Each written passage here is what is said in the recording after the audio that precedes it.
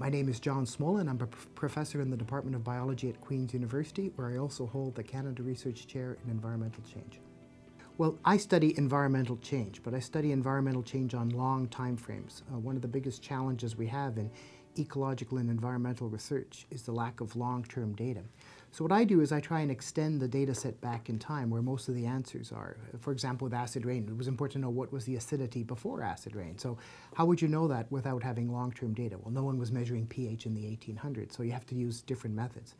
The methods we use is we primarily work on lakes, and lakes are wonderful. They slowly fill with mud 24 hours a day, 365 days of the year.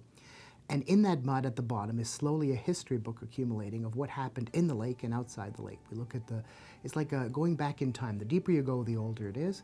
We have methods of getting that sediment and knowing how old it is. We can say that's 1920s, 1850s, 2,000 years ago.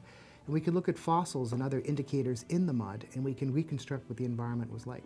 So our lab looks at all sorts of things. Acid rain, climate change is a very big question. People say, well, the climate's getting warmer, but how do we know it's not part of natural variability? Well, we can show that by going back in time. We just had a paper out on the oil sands. There's been big controversy as to how much of the pollution is natural? The bitumen or the oil sand material is very close to the surface.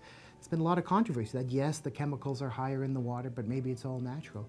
Well, we could show that many of these contaminants have come in through the oil sands operation. We could go back and show they started increasing in the 1960s and kept on increasing lockstep, and we can sort of fingerprint it to the oil industry.